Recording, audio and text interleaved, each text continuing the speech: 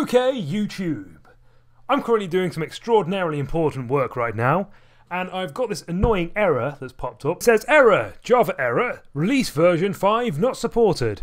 Now, I've had this before, and last time it took me a while because there are about 4 different places you have to set this in IntelliJ so that you can get rid of this error. I'm currently wanting to use Java 11. For some reason, IntelliJ thinks we're using Java 5. So if you're on a Mac, press Command, comma, and go down to Build, Execution and Deployment, go to Compiler.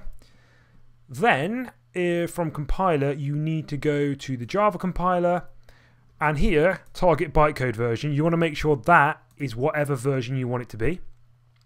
So in this case, I want it to be Java 11.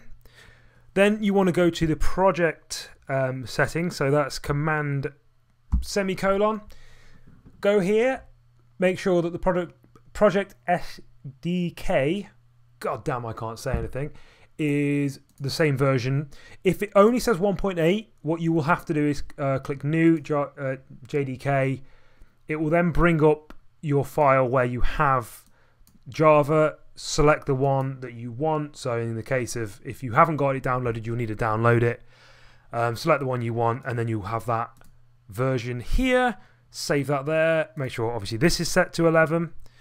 There we go. It's like Spinal Tap.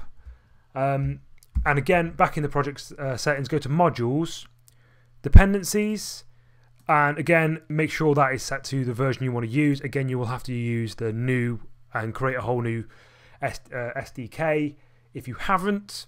Also in sources as well, so I've got that set wrong.